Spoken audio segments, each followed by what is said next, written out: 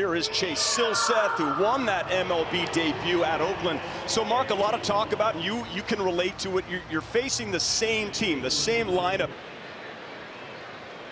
Oh, beauty. He got him. Nasty pitch. Little slider.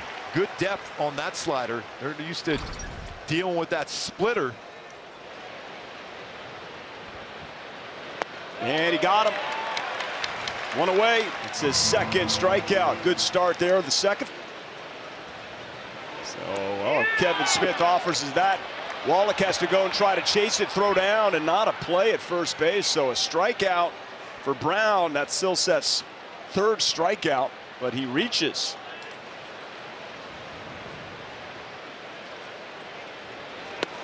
That's a strikeout. That's 3 in the inning. It's a nasty split.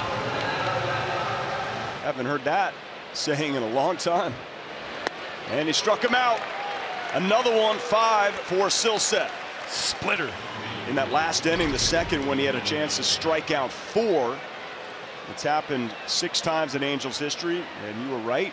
Chuck Finley did it 2 times, but that line drive hit off the bat of Noisy that Velasquez snared was hit 103 miles per hour. And he got him. And Wallach has it. The slider once again, and that's 6 Ks for Silseth. Chase got him to chase. Joe Madden is making the walk out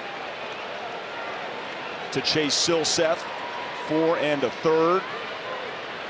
He's feeling the frustration right now after allowing that home run. But the youngster has showed tremendous promise.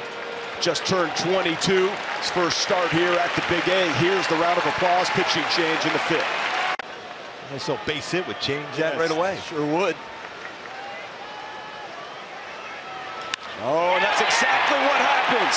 Great speed, rounding third, and Ohtani. Anthony Rendon ties up the game at 1.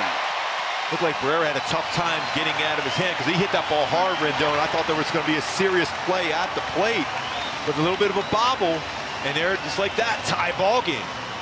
Nice swing, using the whole field. Anthony Rendon. That swing, those hands, the short, compact line drive right field.